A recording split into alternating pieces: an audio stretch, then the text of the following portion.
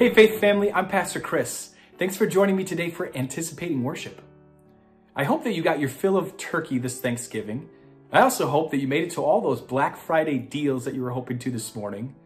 And I'm wondering if you've started getting ready for the next holiday season. Did any of you spend time this morning changing out your fall decorations to Christmas ones? Maybe you busted out a manger scene or started putting up some Christmas lights.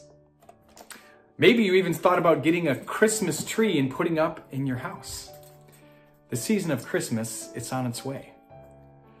This coming Sunday, we'll be entering into the season of Advent, a time when we look back to the days when Jesus was born as a baby in Bethlehem, but we also look ahead to the time when he will come again as the King of Kings. And on Sunday, we'll be beginning a new sermon series at Faith as we focus on the most important thing during Advent, God with us. Our Sunday's sermon text is from Luke chapter 19, verses 28 to 44.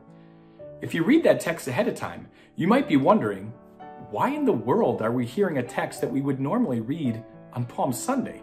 Jesus' triumphal entry into Jerusalem. What we want to see during the season of Advent and always is that Jesus is here to help. If you'd like to hear more about that, I'll see you Sunday.